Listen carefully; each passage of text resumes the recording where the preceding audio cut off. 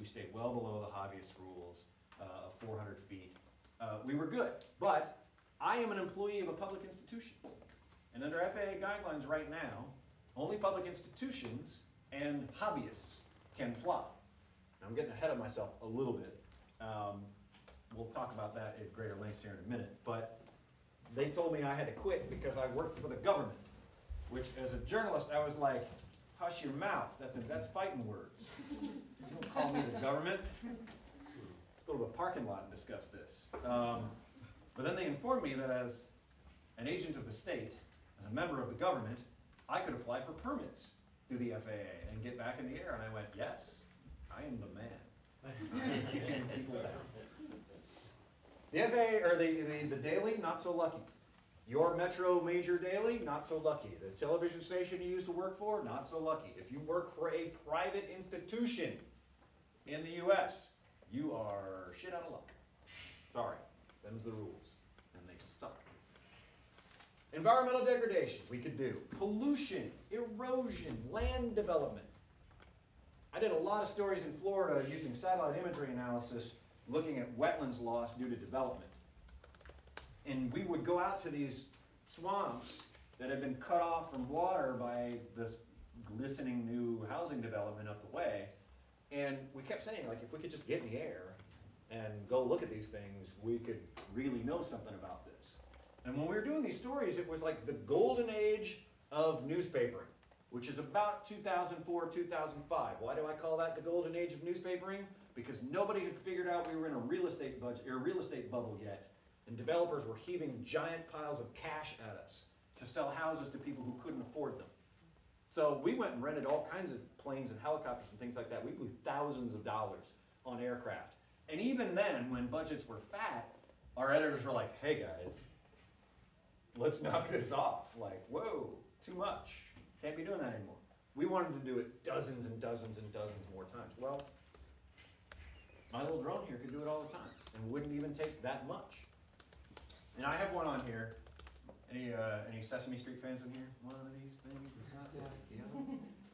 The county fair? Yeah, actually somebody did it. In Sonoma County, California. Now, you might look at the ground and note that it's not a very busy day at the fair. Well, that's because they did this before the fair opened. Guy went out, flew around all the rides, did this nice loop around the spinning swings and around the Ferris wheel, and it's just really cool. Now, they were smart and they did it when nobody was there, but guy went and gave the footage to the local paper and they put it online. So it was a really kind of unique way to cover the county fair. And my first job interning at the Norfolk Daily News in Norfolk, Nebraska, I had to cover a lot of county fairs. And I would be desperate for a new way to cover a county fair. And this could give you a different perspective. You knew there'd be problems. I've already kind of mentioned them. I often get phone calls from faculty at other universities. I get phone calls from general managers at TV stations, editors, legal counsel for media organization, and I'm really just going to start answering my phone. Hello, Dream Crusher. How may I help you? So if you have been watching this and you're like, I have got a credit card, I've got the internet, this shit is happening. Slow your roll. Let's talk just for a moment. The FAA is public enemy number one for the drone community.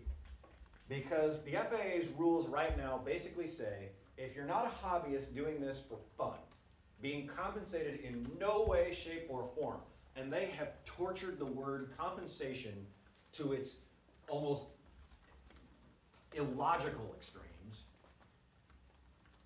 then you can't use them. Or you have to be an agent of the state, an employee of the government of some level. If you are not in those two camps, go away. The answer is no. No, no, no. And before you start, before you ask me, but what about no? But I work for a non-no. No. The FAA will not allow it. Now, recently they fined their first pilot, a guy named Raphael Perker, who was actually flying around the University of Virginia campus, not too far from here, and was doing a promotional video, was getting paid for them. And they fined him $10,000 for being a reckless pilot, for flying close to people. And now he would, if you've ever covered courts and you've ever had to listen to witnesses be cross-examined and they go through their backgrounds, and some of them have criminal histories and things like that, and you hear defense attorneys say, well, you know, a busload of nuns didn't witness this. Well, Parker is kind of the proverbial not a busload of nuns. He's not completely clean in this. He's part of a group called Team Black Sheep, and they do some pretty amazing videos. You should go on YouTube and search them out. They're fun as hell to watch. But they do things like fly down the Brooklyn Bridge in traffic. They buzz the Statue of Liberty. They fly through the cables of the Golden Gate Bridge. They do things like that that are visually amazing, and the FAA kind of had it out for them for a while. So they got him on this University of Virginia thing, fined him $10,000. His attorney sues the FAA over this to get the fine overturned. And a judge actually agreed. What a judge said just a couple weeks ago was that the FAA does not have regulations. They don't exist. What they have is this kind of interlocking series of policy memos and policy guidance documents, and at their base is this voluntary set of rules that they set out for hobbyists in 1981. And they have turned that into, the FAA has the ability to fine and even arrest people for flying drones. Judge says, no, you don't have that. You don't have a definition of what a drone is anywhere in your regulations. You don't have the authority. Your definition of aircraft is overly broad. The FAA tried to argue that it regulates basically anything that flies, regardless of how it is powered. What that means is that long passes over at the stadium just over yonder are now subject to FAA regulation. RG3 has to be a licensed pilot to throw a long ball. My favorite of this, my favorite one that I've heard, that when somebody said it to me, is like, well, wait a minute. Wouldn't that mean that the FAA would regulate bullets? And I'm like, ooh. Yes, it would. What about kites? The judge actually kind of needled him a little bit, saying, you now are saying you regulate as aircraft, as civil aircraft, those tiny balsa wood gliders that you can buy at a grocery store.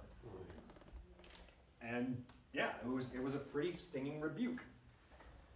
What it essentially did say was the FAA has no authority to regulate drones at all. And for about 20 hours, we had the potential for complete chaos below 400 feet. The FAA has since appealed.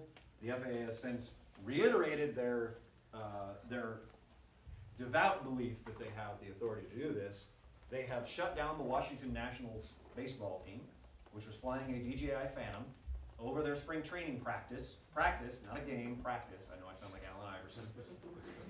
Not the game, practice. When somebody pointed out, you're flying over your private property, over your employees.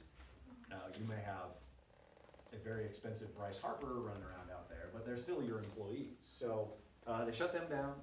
The East Harlem building collapsed. There was a citizen journalist who took his DJI Phantom out there and got some pretty amazing shots.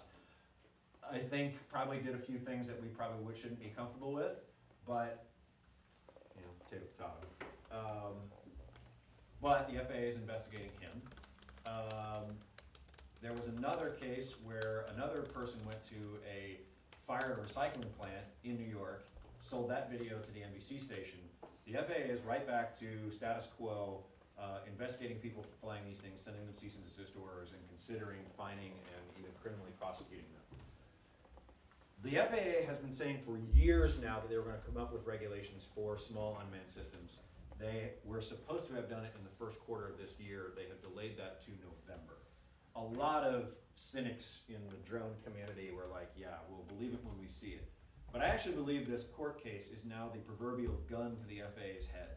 That as long as this adverse judgment is out there, as long as the risk exists that a court may undo their semi-regulatory scheme before November, they've really got to move on this.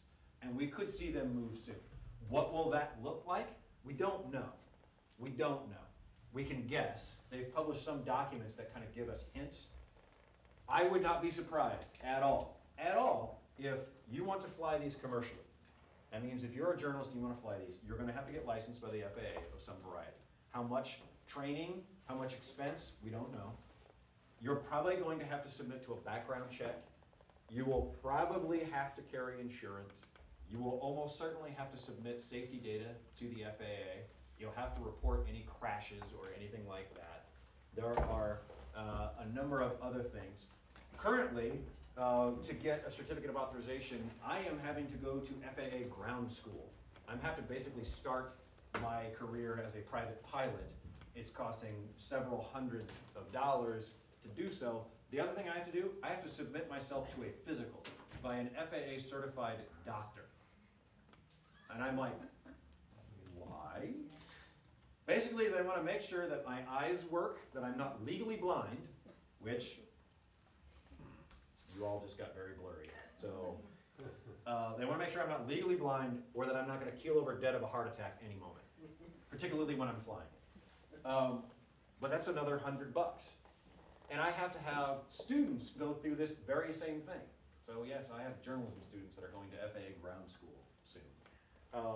Will that be the same thing that they do when the rules come out? Don't know. We have no idea. So the FAA, some of the other things in a paper that myself and Mickey Osterreicher at NPPA have written, which is going to be published here in the next month and a half. We go into this in some depth, but there are some other things the FAA have said, like they're talking about flight plan approval. They're talking about operational restrictions. And some of them raise the specter of prior restraint. Some of them raise the specter of unconstitutional limits on speech that we need to be concerned about and we need to be prepared for. But if you want ground zero for for seemingly unconstitutional infringements upon speech, I give you the states. It wasn't my line, but I'm going to steal it. It's actually from the Daily Show. The state legislatures, meth labs of democracy. 2 states currently outlaw the use of UAVs for journalism. Idaho and Texas. It was somewhat interesting being in Texas yesterday, in Austin, in the shadow of the state capitol, flying that thing around. We were indoors. I was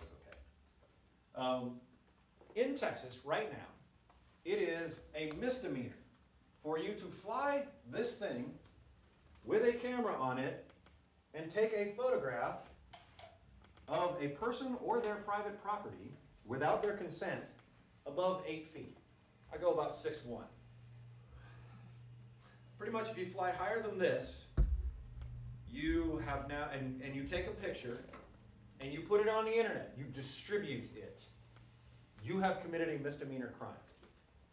I am certain that people in here have seen a TV show that includes the Dallas skyline or the Houston skyline or any skyline of any city. Austin, if you've ever watched anything about the city of Austin, I'm sure they have pictures of a downtown area.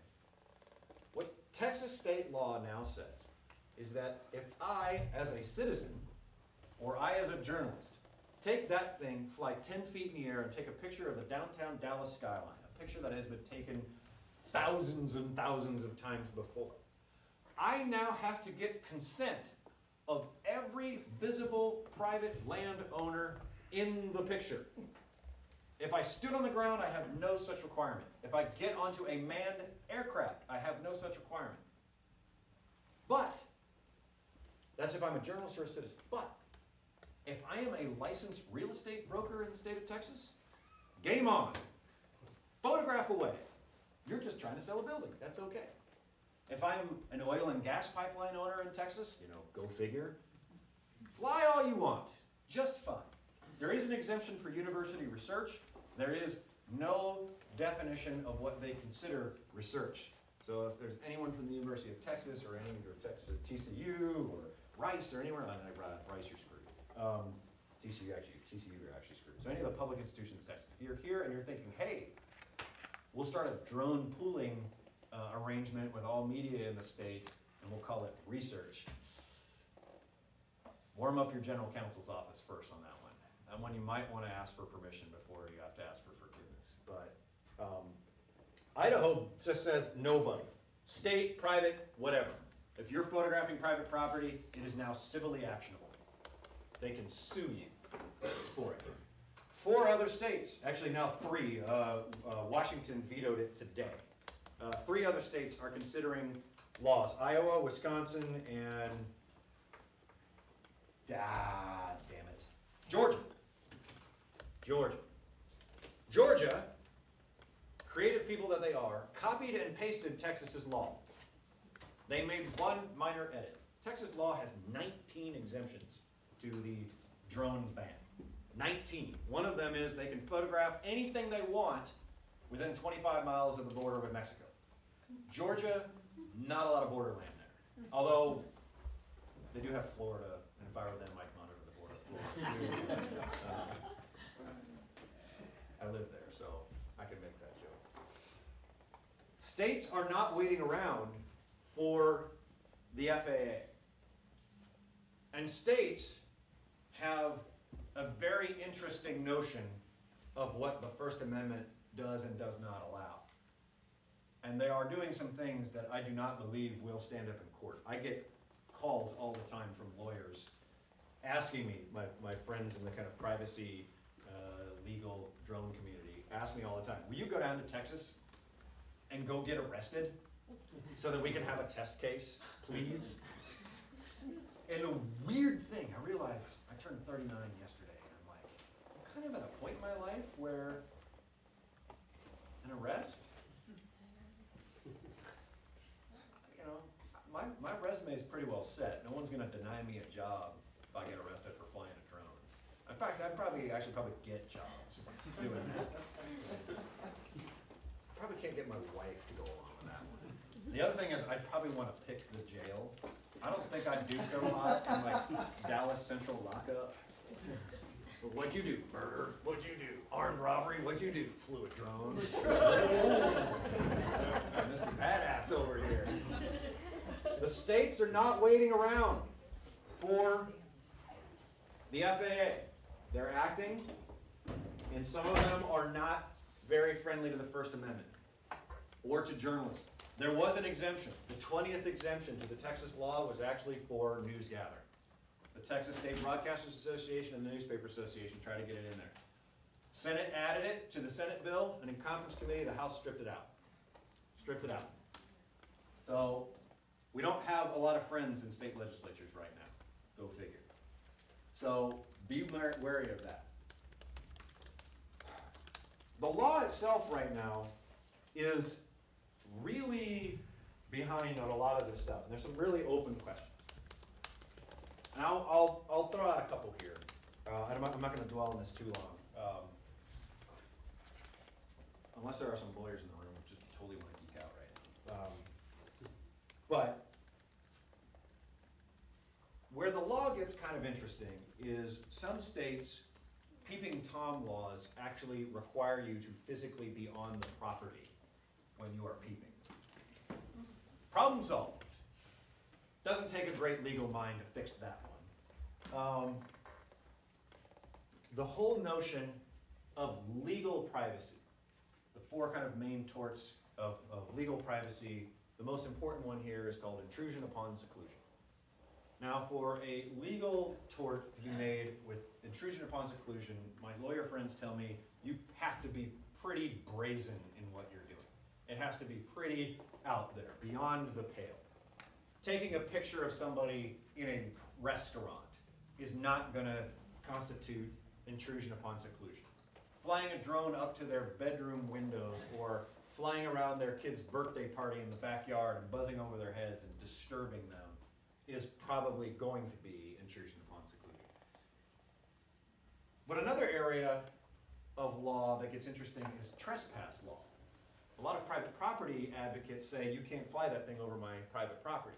Well, private property law actually is not terribly clear on this, because for trespass to be part of this, you have to actually deprive someone of the use of that property. You have to occupy space on that property that means that person can't use it. That's why you can't just go build a giant deck that just hangs over your neighbor's property. You're now blocking the sun out, you are intruding upon that. Any permanent structure is a big no. But what about an impermanent structure? If I'm flying over your property at 200 feet, am I really denying you access to your property? How many of you hang out at 200 feet above your property? Anyone? Anyone? I'm looking for somebody. Somebody's going to raise their hand, and I'm going to be on the front page of every newspaper in America, because you got a gift, my friend. Yeah, there's no real good legal answer to whether or not you're actually trespassing at that moment. It's probably not a good idea. You're probably not going to win a lot of friends that way, but the law is unclear. Another question I get all the time, especially when I speak to community groups, is, can I shoot that thing with my shotgun? And my answers generally go like this. One, the law is actually not clear on this. If you feel threatened in most states, fire away, Annie Oakley. It's not very big. You gotta be a pretty good shot. I hope you've got a shotgun with some birdshot and a pretty wide spread on it, or you're not going to come close. But the second thing I say to them after that, the law is not exactly clear on that, is please do not put bullets into the air if you do not know where they are going to come down. It's just bad. Physics, things go up, things come down, bullets come down really, really fast, can kill people. Let's just all agree that that's just not a good idea. Most of them go, all right, suppose you're right. But there's a lot of areas of law that are really unclear. One area that I'm really fascinated by is that the courts, based on the First Amendment, have said that we have a right to photograph in a public place. It's why we as news people can go to a news event and photograph away. No big deal. Why we can go out on the street and take pictures of stuff. We can walk out here in the parking lot, take pictures, and nobody around has anything to say anything about it, because our First Amendment gives us that right. The question I would ask is, how far into the air does that right to photograph extend? The whole idea is predicated on us being on the ground. Well, if we're interested in privacy and we don't want to intrude on people's privacy, it doesn't take much in the way of a geometry expert to figure out how high you got to be up before you can just see right into their backyard. I tell people that all the time. I don't need to fly over your private property to see in your backyard. One, I have Google Maps too. I can already see in your backyard. People photograph your backyard all the time for other things and with other means. It's wholly uninteresting for me to photograph your backyard unless you've committed a double murder. Then it becomes really fascinating. But I don't have to fly over your private property to do that. But do I have a constitutionally protected right to do that? We don't know. We don't know. Probably, but how high does that extend? Where's the limit of that? Where does it become not protected? Or does it? The courts have said that above 500 feet, the airspace is a public street. If you can see it from above 500 feet, it's like being in the front yard of your house. You can see it. Well, is that a hard limit? Do we have to go above 500 feet? We don't know. We just don't know.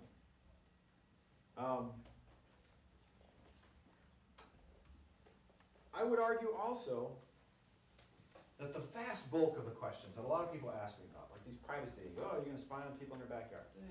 No, our journalism ethics pretty much take care of a lot of this stuff. A lot of it.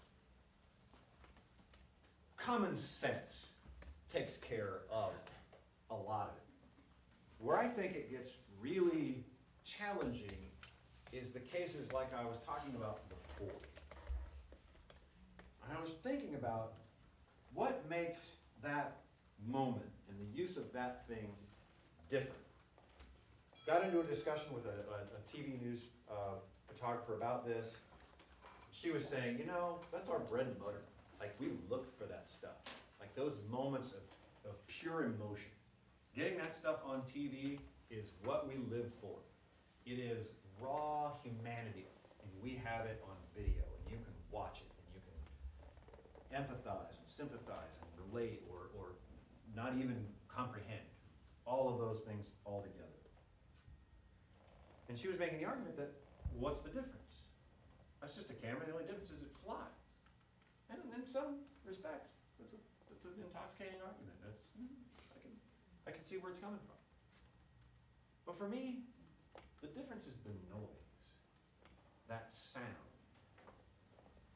You're now intruding upon that moment. Because even in the worst pain of your life, if there are 15 of those things buzzing around your head, even at 30, 40, 50 feet, you're going to hear it. And you're going to stop, and you're going to look up, and you're going to be taken out of that moment. And you're going to be intruded upon in that moment.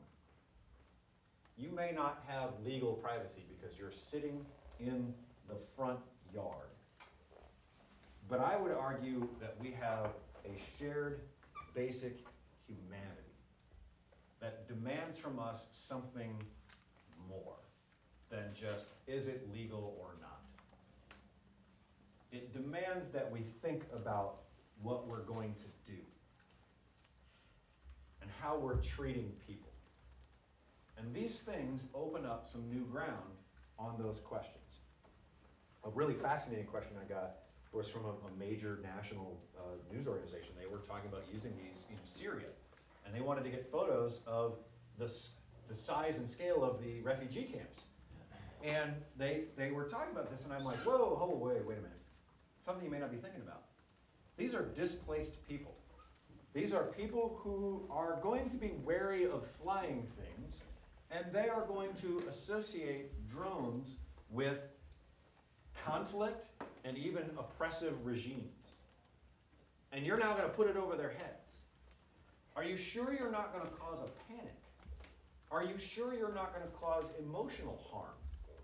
Are you sure you're not going to trigger some kind of stress reaction in people by doing that? And they immediately got worried, thankfully.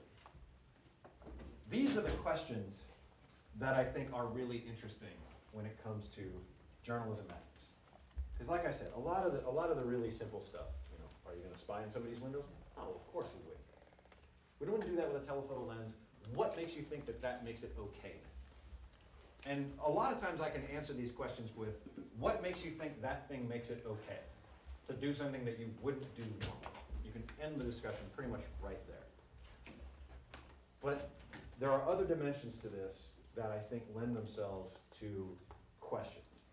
Now, a line that I used just the other day, just occurred to me, is that this thing right here, this is my little $500 constitutional challenge in a box. And I would honestly tell you that this presents a really interesting journalism education challenge in a box, because it forces you to think about an awful lot of things before you do anything with it. You've got to think about the law. You've got to think about the people you're reporting on. You've got to think about aviation regulation. You've got to think about state law. You've got to think about safety of people on the ground. We have a small, low-key college football program in Lincoln. You may have heard of it. We have these small, intimate gatherings on fall Saturdays. 90,000 of my closest friends get together, cheer on our lads, Fellas, good job. I get asked all the time, when are you going to go cover a Husker football game with these things? When are you going to be flying around Memorial Stadium? When are you going to follow the wave all the way down the stadium? I'm like, that would be amazing. It would totally be amazing. But I'm not going to do that until I can be sure that I'm not going to hurt one of 90,000 of my closest friends. If you wear red and cheer for Nebraska, you are my friend. And these things crash. These blades are sharp. The energy that comes from these motors is significant. If I were to just walk over and stick my finger down into these blades when I get it cranked up, there's a legitimate chance I'm not getting it back. I'm gonna go home. Hi, honey. Oopsie. I actually met a guy yesterday at ISOJ who had one of these, and he's trying to land it on his roof. On his roof for some reason, he didn't explain. It started to slide down. He reached out to get it, and he pulled his sleeve up, and his arm was kind of hamburger right between there and there. Looked like a shark bite, honestly. And part of me was like, "Where's the badge? You got the wound. The mark is on you." I have to live in a world where I am taking somebody's darling snowflake and putting it next to a flying lawnmower. And I do not want to have to call somebody's parents and say, "I'm sorry about your son or daughter. They were pretty. They're not now. You may not recognize them when they come home for Christmas. Sorry." I actually had a student who was flying one of these before we got the letter from the FAA. Flying it out on the Platte. Actually, he was standing in Nebraska. The drone was actually flying over the state of Wyoming, so to give you an idea where we're at. The drone did exactly what it was supposed to do. It had an electrical anomaly on board, and it went into an emergency set-down procedure. But it did it in the middle of the river. And so he's freaking out and flipping every switch and trying to get it to come back, and it's just blah, blah, blah, blah, blah. Calls me up, freaking out. Drone's gone. All right. And I'd kind of been mentally preparing myself for this. I'm like, all right.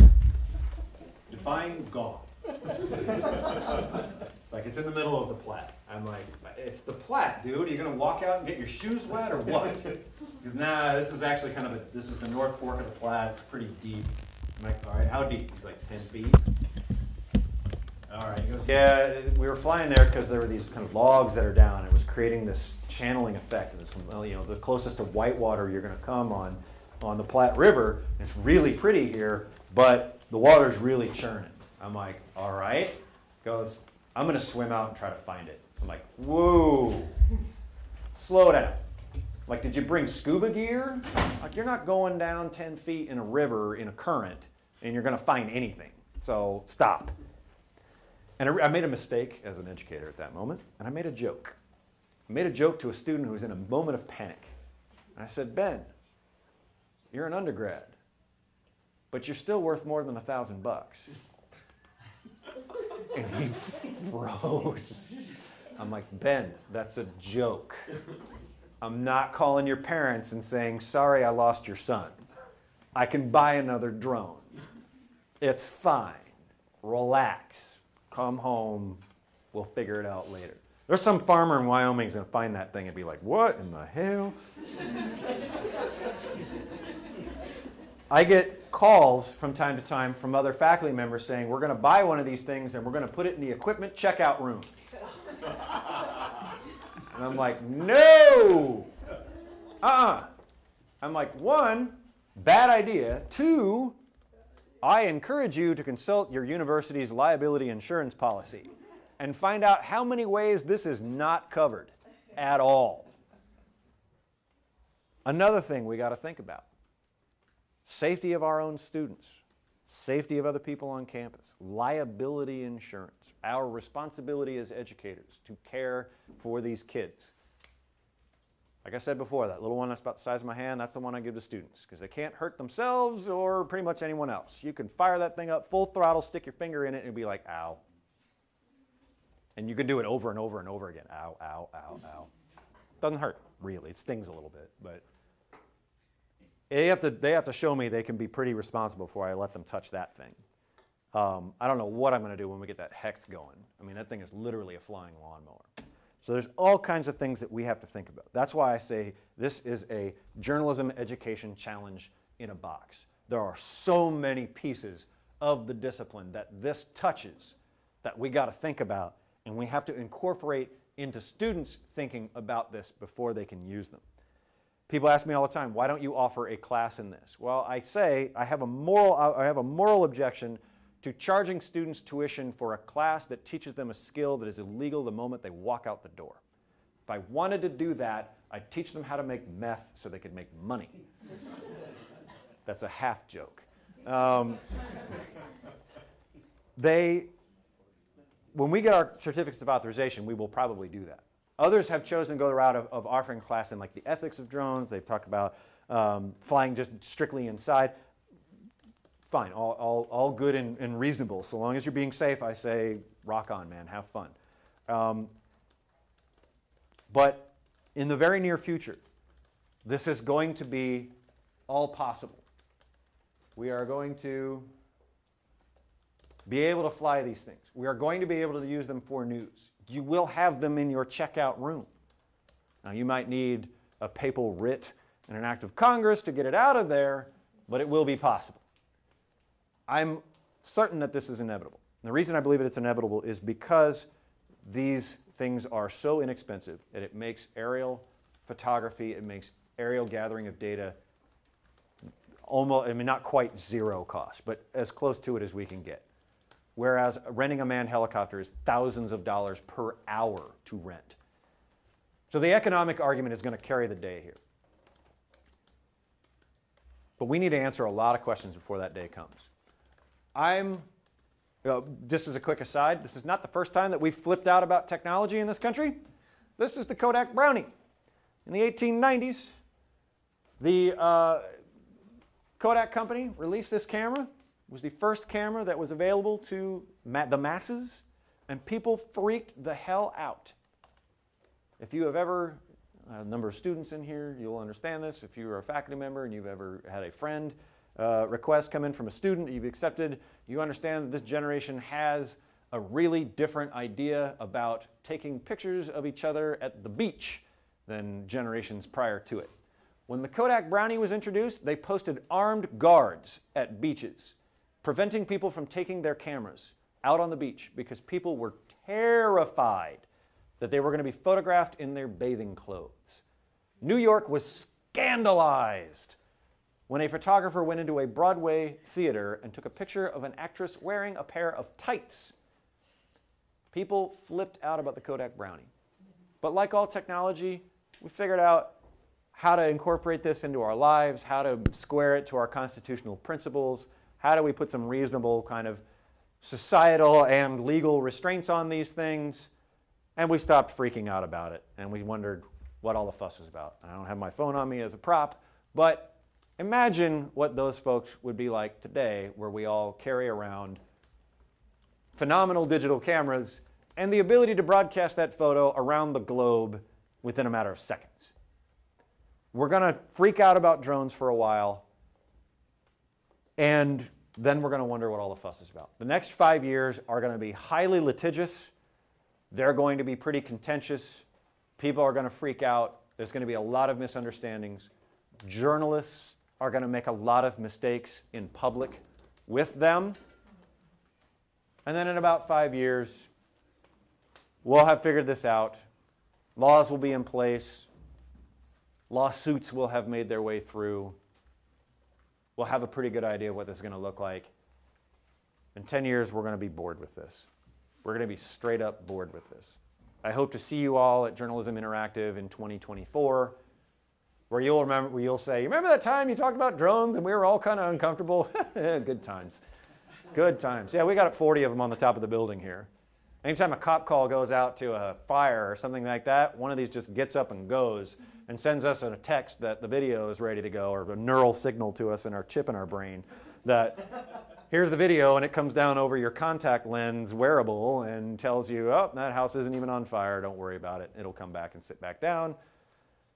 The traffic helicopter is long gone. Now we have little drones sitting on induction chargers that just take off when we do traffic on the 9s. At 8 minutes past the hour, it goes up into the air, probably 100 feet in the air, aims the camera towards the intersection of, oh God, and oh, I'm never getting to work, and turns it on, sends the signal back to the studio. Studio goes, oh, look, malfunction junction, screwed up. Pow, let's put that on the air. Looks like your commute's going to be a little rough through the corners of you're screwed and your boss is going to fire you. As soon as they're done with traffic on the 9s, down the thing comes, sits back out on the charger. That TV news helicopter is a $4 to $6 million vehicle off the lot. To keep it in the air, it costs many hundreds of thousands of dollars per year. Fuel, insurance, employing a pilot, regulatory stuff, all kinds of stuff like that. I can build a hell of a lot of those for $4 to $6 million. I can keep an awful lot of traffic cameras in the air simultaneously and algorithmically for a lot less than that.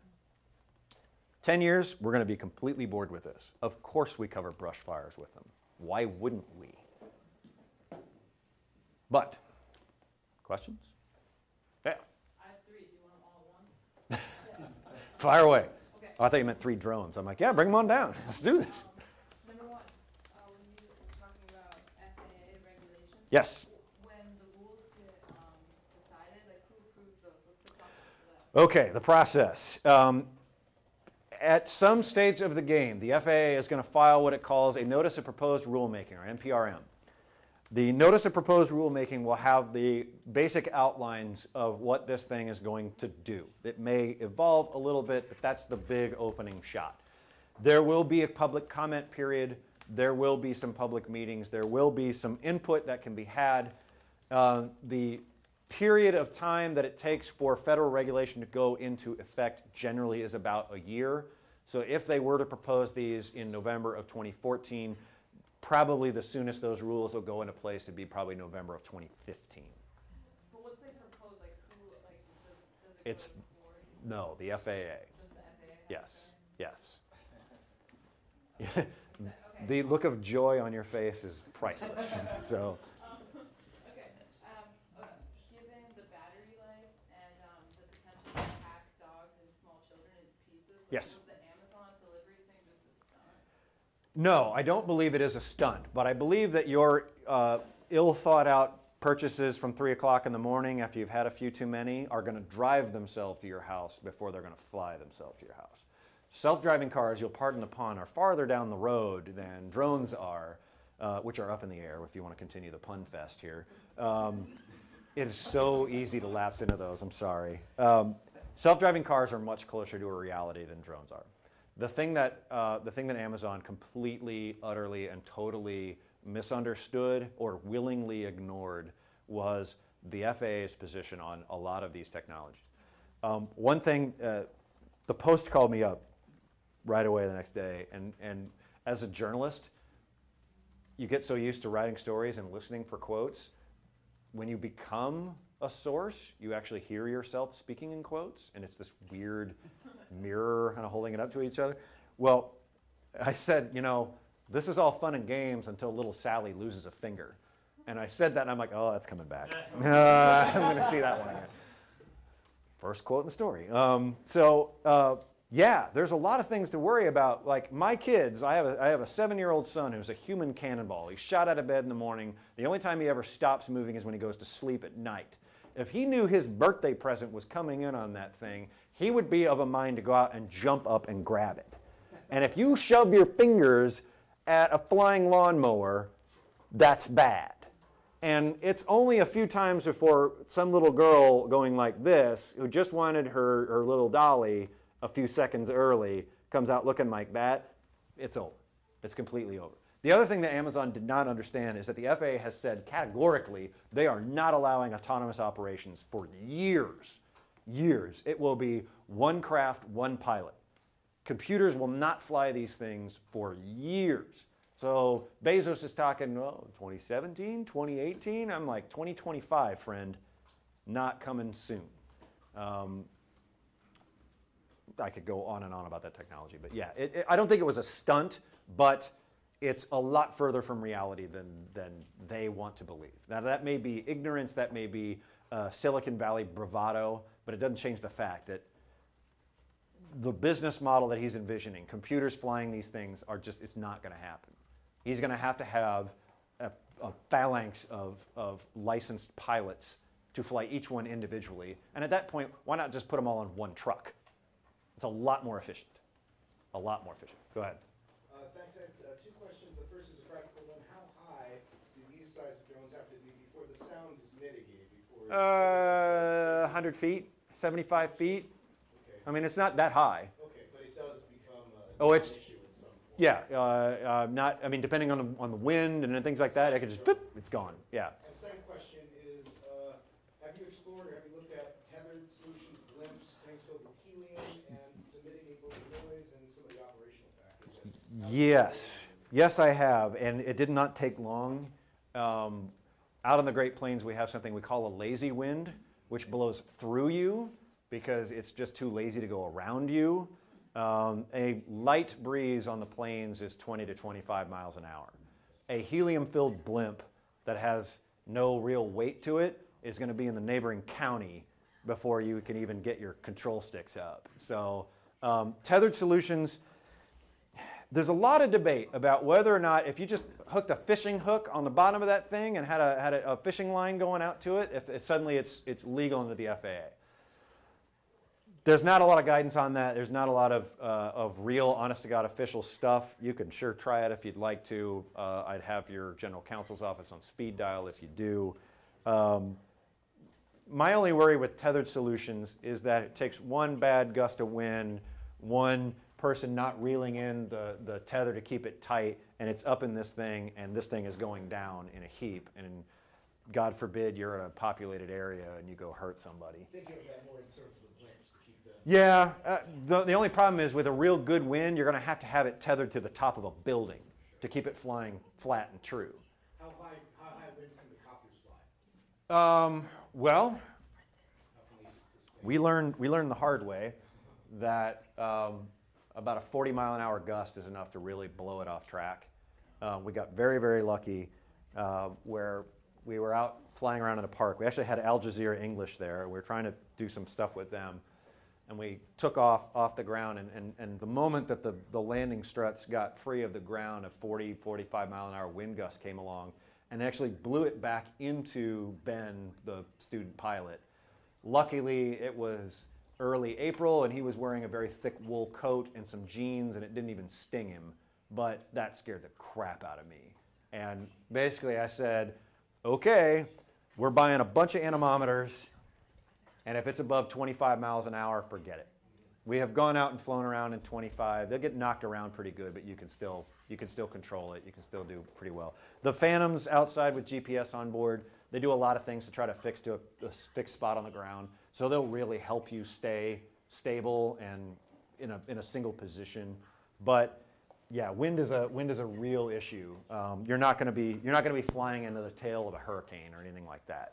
Really, anything above 40, 45 miles an hour is pretty much a no-go. So yeah. How do you navigate university council? I don't.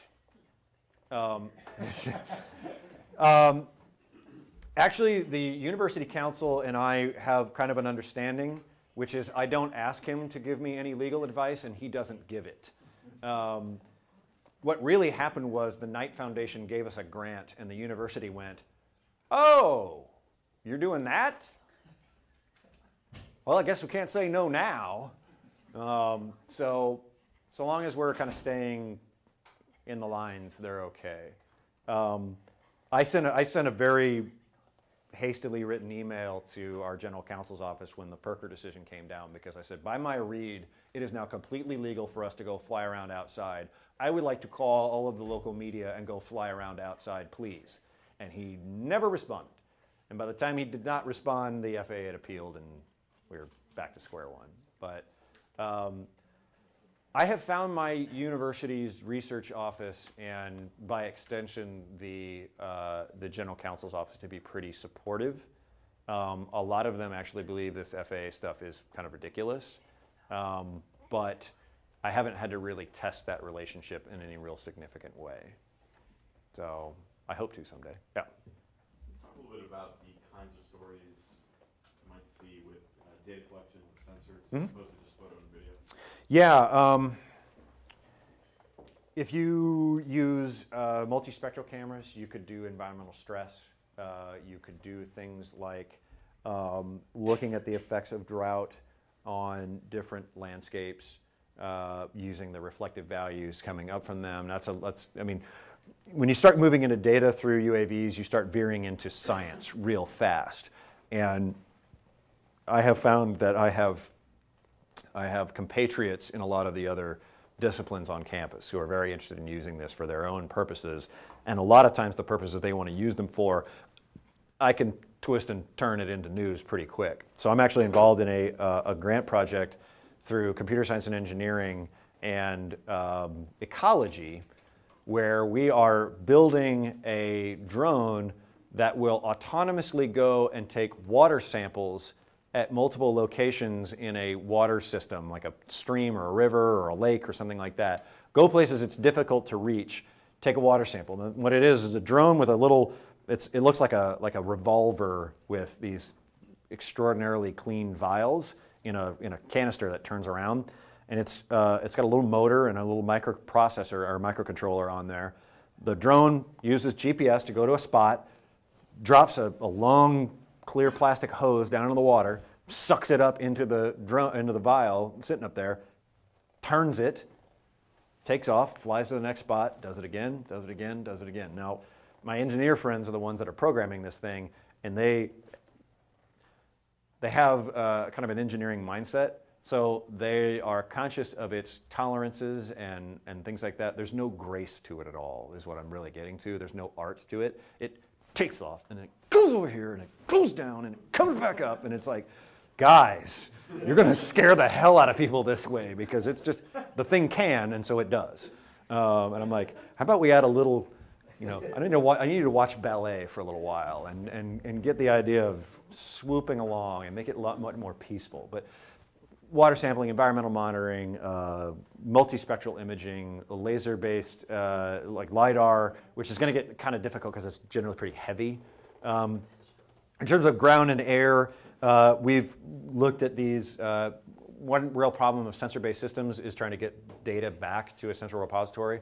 You either got to spend a crap load of money on cellular technology and do it that way, or you have to basically live under the umbrella of Wi-Fi or use some other kind of radio technology like a Zigbee or something like that. Well, those all have range problems. And when you're dealing with Nebraska scale problems, we got 400 miles of nothing. And there are places in Nebraska that there is no cell signal, period, end of story, nothing. So how do you go and gather that data, particularly in a largely spread area? And basically, we've talked about experimenting with. We've kind of drawn up documents to do this once we can get back in the air, of having ground-based sensors that will listen for the device, and once it comes into range, send a data package off to it. That thing will gather it and store it onto the memory card on board there, and keep flying down and keep picking this stuff up. Come back down when it lands, and we'll have a big data payload for us of all that stuff. I work with a project called the Platte Basin Time-Lapse Project. They have 90 time-lapse cameras going from the mouth of the Platte at the Missouri River all the way up into the Continental Divide in Colorado. And they have to go out to a lot of these cameras and go pull the memory card out, stick it in a laptop, load all of these thousands of pictures off of there, clear it off, stick it back in there, and start it back up. They do this regularly every couple of months, drive out in the middle of nowhere and pull a camera out. Now, it kind of helps because they can go maintain the cameras, but that's not the most efficient way to go about it. And they could do a lot more in the way of data refresh if they had some way of gathering that stuff. So that's the kind of stuff we're talking about. Go ahead.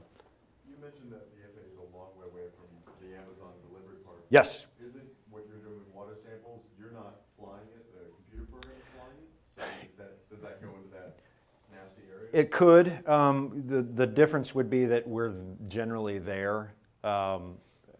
And whenever we're experimenting with it, we're there, and there's somebody who can take over control at any moment in time.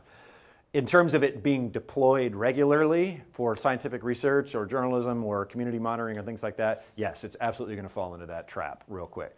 Now, it may get lucky in that it flies really low and it stays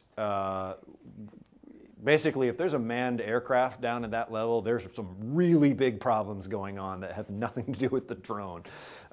So we might get lucky in that below like treetop height, the FAA may just say, who cares? There are a lot of countries in the world. So for the international crowd here, the U.S. kind of stands alone in this. The answer is no neighborhood. Most countries in the world don't have laws that anticipate this at all.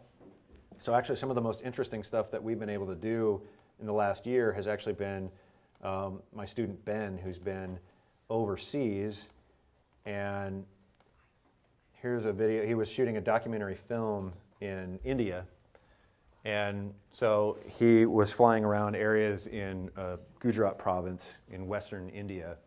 If you have ever seen the James Bond movie Octopussy, that'll look familiar to you.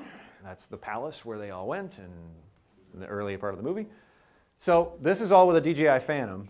Now this one has a gyroscopically stabilized camera gimbal on it that really smooths the image out. If I were to show you some video from this if I was flying around here, I forgot to turn the camera on, sorry. But it's kind of herky-jerky because I'm kind of moving it around. Well, the gimbal will stabilize that. And it honestly looks like somebody put a steady cam on the end of a pole. He's flying this in a pretty significant breeze. You can see he's pretty high. There are no rules in India that kind of prevent this. Now, where I wanted to call him about chew his ass was this shot right here. The Phantom does really well at stabilizing at low altitudes, and so he can get away with stuff like this and be like right on the water. And I'm like, dude, if you drown another one of my quads, don't come home. I sent him to Africa to work with the Africa Skycam project, which is based at the Nairobi Star, and he sent me this picture. And I wanted to freaking choke him. This is not a zoo. This is a real wild rhino out on the African plain, and I am so freaking jealous, it's not funny. You can see the shadow of the drone right there. So he's got video of zebras and rhinos, and I think he said elephants as well. So I am so damn jealous. But the Africa Skycam project is actually doing stories about the Kenyan government is trying to get more people to embrace modern farming techniques, and so they're planting a lot more row crops. Well, when a rhino stumbles upon your field of crops, it's a buffet, and they can make a real mess of things. Also, rhinos are one of the most aggressively poached animals in the world, and so there's a lot of conservation efforts going on around them right now.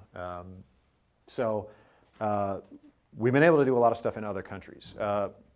Countries that have rules that actually allow for commercial use generally fall into it's allowed, but it's highly restricted. So the UK is one. Australia is probably the furthest down the road. They have rules that allow for them to cover sporting events. So they cover Aussie rules football. You know, the wire cams you see at US stadiums, they do that with drones. Weirdly for me, as an American, the thing that really weirds me out about that is that that CASA, the Civil Aviation Authority of Australia, will not let them fly over the crowd, but they can fly over the players, no problem. And I'm thinking that here in the US, it would be totally the opposite. Go ahead and mutilate fans all you want. If you cut up Peyton Manning, you gotta die. So yeah, that's kind of amazing to me. But they do it, and they cover cricket matches, which I don't understand cricket, so I would be looking for things to liven up cricket myself. But I say that as a joke. Hopefully some of you tweeted that, and tweeted at Derek Willis, who spoke before. He's a big cricket fan, and I give him crap about it all the time. The real action in a lot of drone journalism is going on overseas because US law is so far behind. Australia is actually moving towards a system where if you're flying a device that's under 5 kilograms, here's a web form, fill it out, go out, have fun, do whatever you want. They don't care. They're regulating by the weight of the device, not the device itself. So we may see that. We may see, what I'm actually afraid of with US rules is that they're going to be so expensive and onerous that people are just going to ignore them. They're already ignoring them. And if the FAA wants to try to make this like getting a private pilot's license where it's going to cost $10,000 to be able to fly a drone around, no one's going to do it. And the technology is already outstripping the FAA's ability to enforce any kind of regulations. So there's some real problems there. Just one second.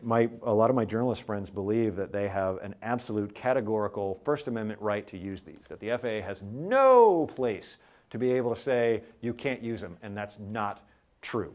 These things are the robot equivalent of shouting fire in a crowded theater. That reasonable place and time restrictions are allowable under the First Amendment, and that there is such a safety concern with these things. It is not going to be a free-for-all once the FAA puts rules into place.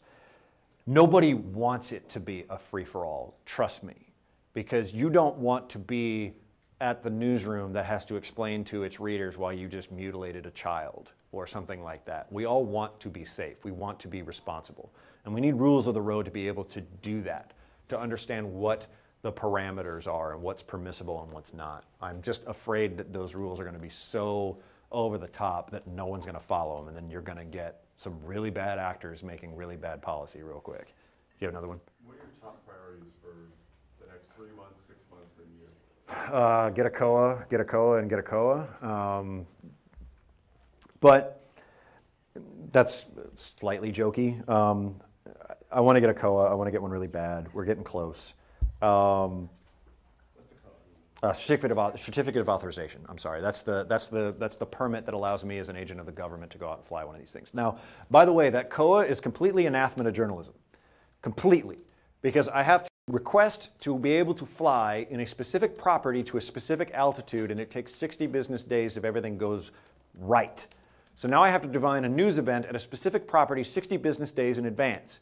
If any of you can do that, let's talk business opportunities. Forget this journalism crap. We're going to be rich. That's not to say there aren't stories out there to be done, but it's got to be at a property that I have permission to fly over and fly on and take off from. So it's not like I get to have a free-for-all because I'm an employee of a state institution.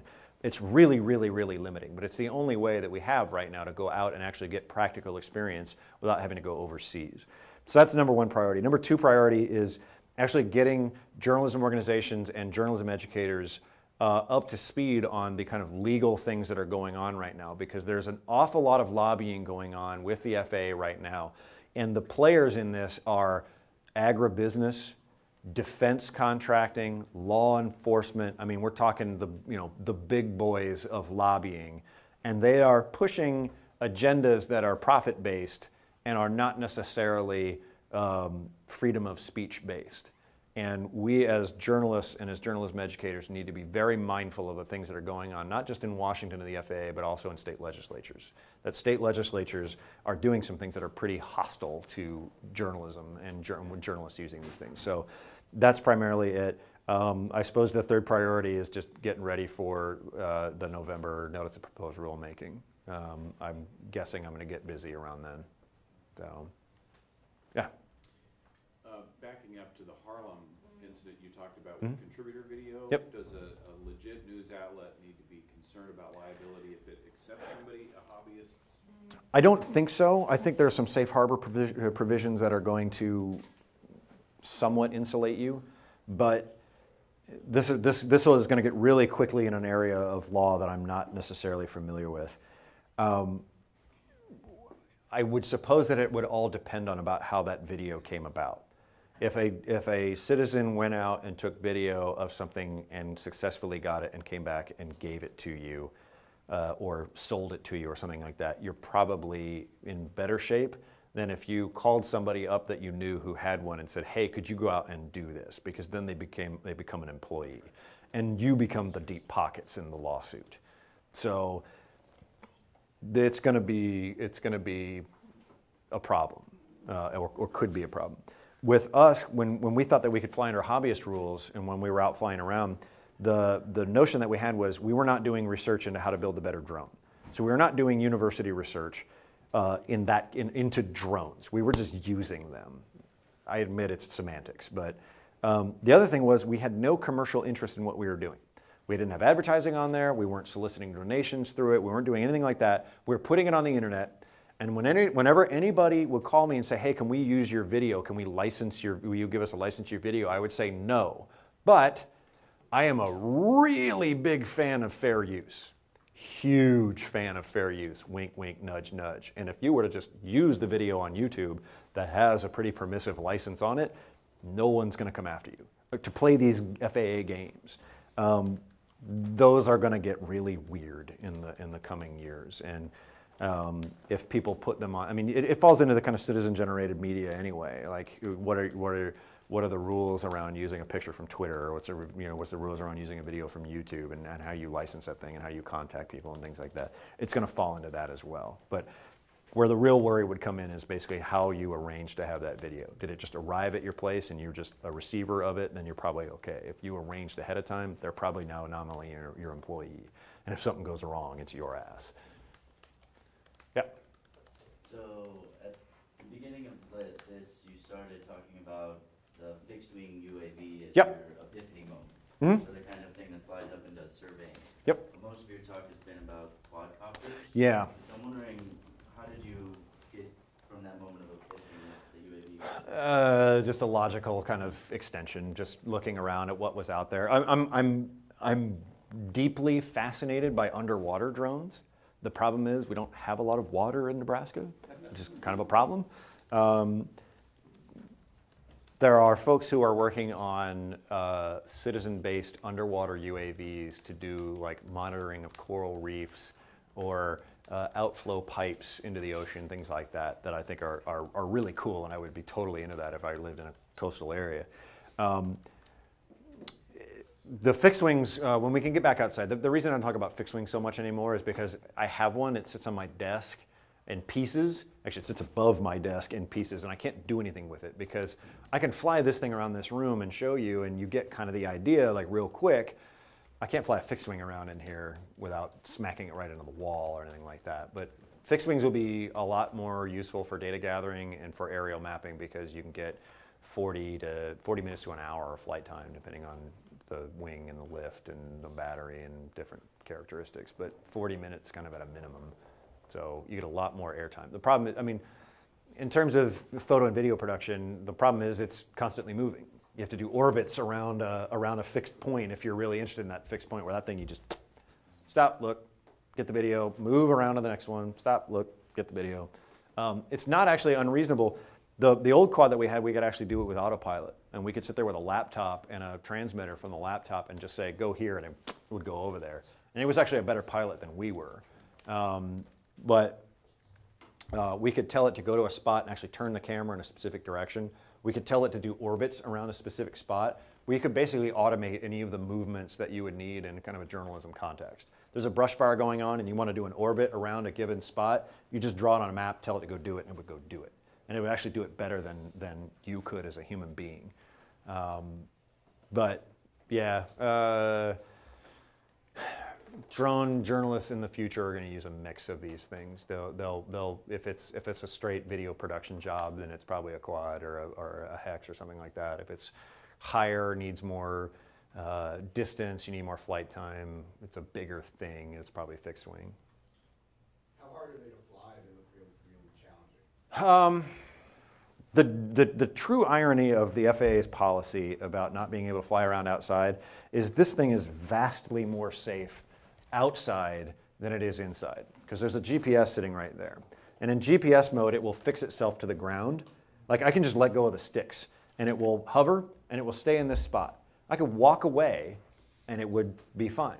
The other thing it has in here is, a lot of people are trying to define drone as having autonomous capabilities. It can fly itself. Well, this thing has some of that. It has limited autonomous capabilities. It will do things to stabilize itself. It will do things to fix itself to the ground. It has what it's called intelligent orientation control, where if I turn it like this is forward. On older systems, so I have this.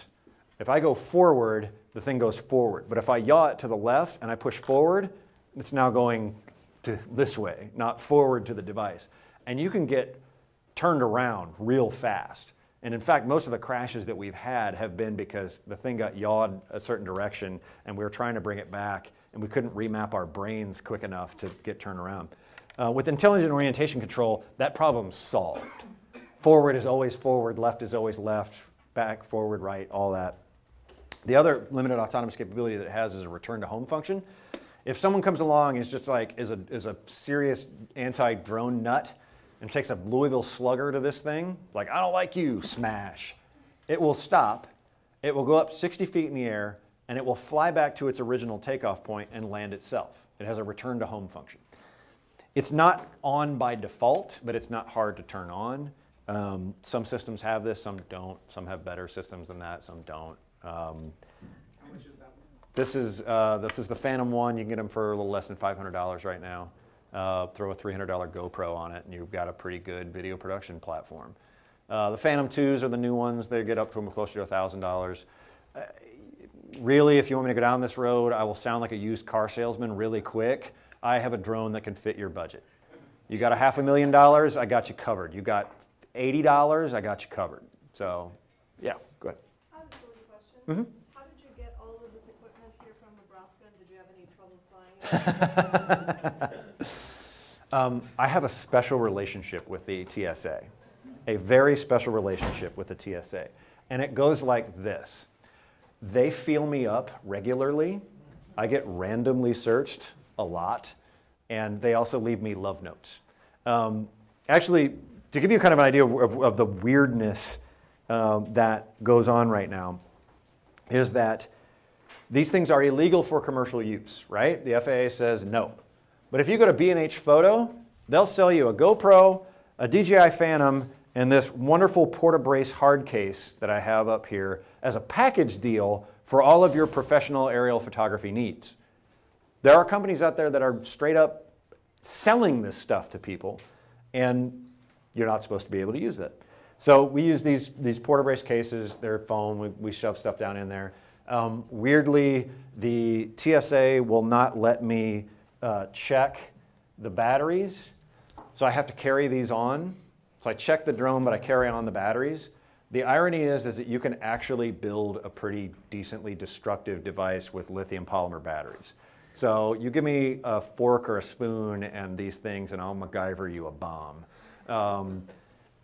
So I don't get that at all. But I have to take these things out of my bag, and I have to put in a laptop, and I have to have it all out there. And pretty much every time I go through the screening process, they look at these things and are like, what are those? And then they're like, you step over there, and I get to be felt up. And yeah, that's happening about, well, until this trip. It was about 75% of the time that I was getting randomly screened. I don't know, yesterday was my birthday, so maybe they were just feeling nice. They didn't even give me like a disdainful glance. I've seen the secure baggage search area in 3 different airports, because they open that thing up and they're like, whoa. Now what's hilarious is that in Nebraska, when it's happened, they open it up and they're like, yeah, we got an alert on this bag, and we open it up, and it's very clear that you packed this very specifically, and we just want to make sure that we're putting it back in there the right way. I'm like looking for the candid cameras, like what? But hey guys, thanks a lot. It looks like it's fine. Okay, goes on through. Ultimately, I don't have a problem. It's just, that's what I got to deal with. So I've actually been keeping all of the baggage search notices that I get. I'm about that thick into the stack now. I expect to get a lot more. It's not, honestly, the biggest problem is the expense of the hard case. Other than that, it's fairly easy. You get kind of used to it after a while. So, yeah. Can you stick a GoPro on the little handheld guys that you give students? No. I've tried really hard to get an HD camera on that thing. I don't know if you all have heard of a Mobius action cam. It's about the size of the key fob on your key ring, and it'll shoot GoPro-esque HD video. Tried to strap that thing to it, couldn't get off the ground. Took all of the plastic housing off of it, stripped it down to just basically the camera and the board, still couldn't get it off the ground. They're not powerful. They're just there to help kids learn how to fly. Go ahead. What's the? I'll go ahead. Cool. Fight to the death for it. Let's go. I was going to say, I work in an industry where it's becoming more prominent to see these being used for commercial video production. Yes. Mm-hmm. So we're seeing a lot of kits that are huge. They lift like Red cameras and, Yep. and lenses, and they have goggles that you wear to see. FPV flying. Yep. So I seeing this picture of this rhino, that's amazing. So I was actually just wondering, what is the range like with this control? Because obviously he's not standing in the field with the rhino. But how far away can you be and still get that signal? It's far. It's half a mile plus. Oh, wow. So honestly, it's farther than you can see it. Yeah, I guess my question was if you can't see it. Yeah, I mean, people ask me, well, how high can it go? And I say, it can violate FAA regulations. It can, at about 300 feet, that thing gets really hard to see, especially in the daylight. It's really hard to see. So I run a thing called Maker Hours, which is a Friday afternoon open learning lab at UNL. where kids can just work on digital projects, and I'll help them out. And I haze them. I make them take a photo of their first thing. She built her first website with Code Academy. He flashed his phone and put the Glass OS on there. Tony's going to be a star someday. We got Glass. But one thing I do is I haze them with the FPV gear, and I make them take this. This is just a little security camera, and we have a transmitter here in his hand, and I make them put the goggles on and go walk around the hallways using the camera as their eyeballs and understand how limited your depth perception is. Now, I had one kid go out and do this and banged his head pretty good on a door, and so now I go out there and guide them a little bit, so keep the personal injury lawsuits to a minimum. But yeah, FPV gear is pretty amazing. The one commercial use that I have seen that absolutely blew my mind. But essentially, these are all just ignoring the FAA regulations. Yes. I probably spelled Schlitterbahn wrong. It may or may not work. So there's this water park called Schlitterbahn. They're kind of all around the central US. And they're building a 7-story tall water slide. And they did this promotional video for it that once you, this is kind of one of these things where when I was covering a lot of the environment stuff, you don't really know wetlands are there until you know what to look for, and then you suddenly see them everywhere. Drone video is another thing where if you know what you're looking for, I'm here to tell you right now, nothing in this video was shot with a manned helicopter. And you can tell right away because of the proximity. You can't get that close. You can't do that. You really, really, really can't do this next one here. This. You can't do this with a manned helicopter.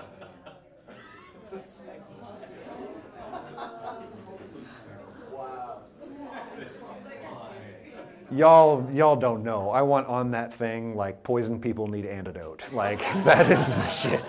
I'm ready to go. It's probably 45 in Kansas City right now. That's bathing suit weather. Let's go. So you see why, this is why I think these things are inevitable. That's freaking amazing. And it costs nothing. Nothing. And you could not, yep, see? Matt, we probably got time for like one more. Okay. Yes. It is. 11,000 views. Yep.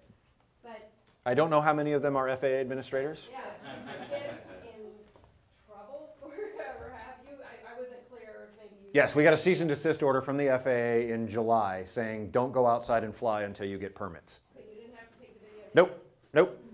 Nope. Not at all. Not at all. Because we would have screamed bloody murder about that. The funny story, I don't know exactly how the FAA found us. We weren't hiding. We've had probably 50 or 60 news organizations write about us. What really cracks me up is that one of them was the Kansas City Star, and the letter that we got was from the Kansas City office of the FAA.